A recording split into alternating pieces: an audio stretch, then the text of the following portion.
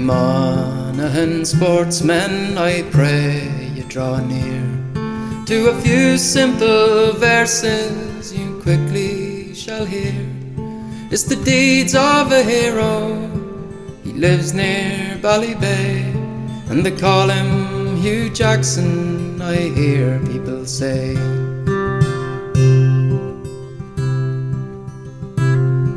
His mill, kilns and barns, they do cut a great show, and his cloth to the north and the city does go.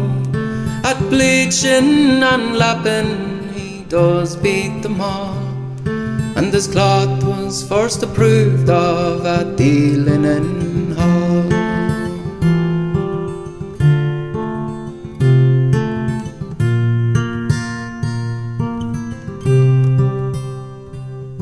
And more of his praises I mean to explain, so if you will assist me, I'll sing about Jane.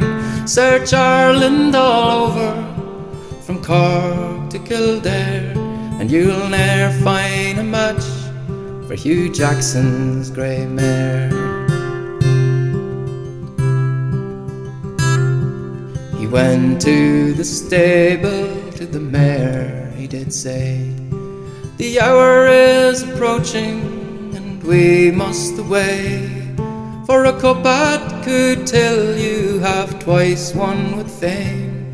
On this day we are challenged, you must run again.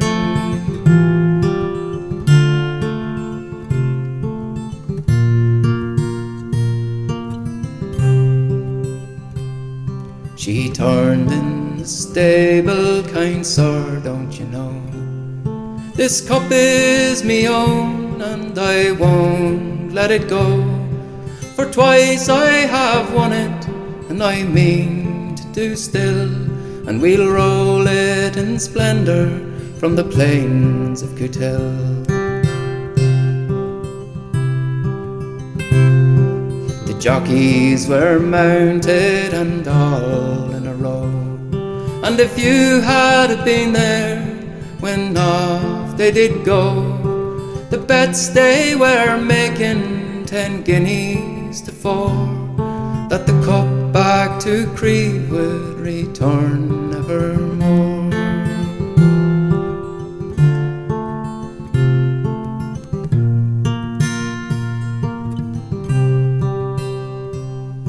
When Jane she heard this, well her mettle did rise.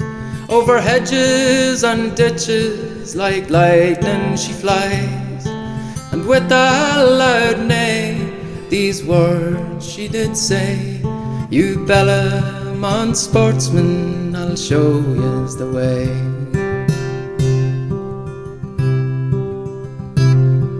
When Jane and her jockey were half round the course, Miss Jane and her jockey began to discourse. Said Miss Jane to her jockey, kind sir, let me know, where are my opponents, or are they in view?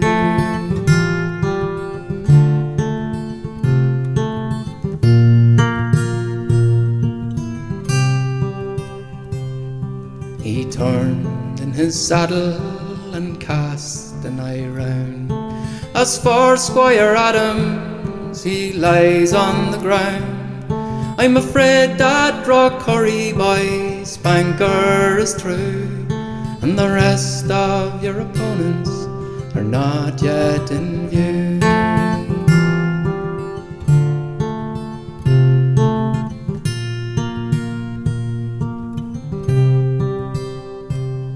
When Jane she heard this, she went in at the race, and into the scales the balance was laid. The hall was surrounded for Jackson and Jane, and the cup went with honours back to Creeve once again.